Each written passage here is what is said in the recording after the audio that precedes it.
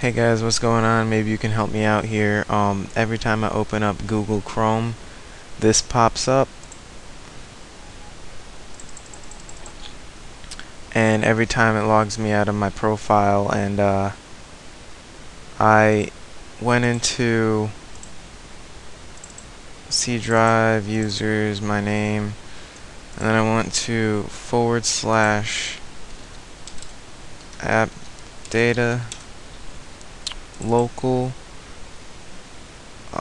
Google Chrome, user data default, and then I deleted the web journal and web data journal things here, and then I restarted my computer and closed out Chrome and everything, and this still comes up.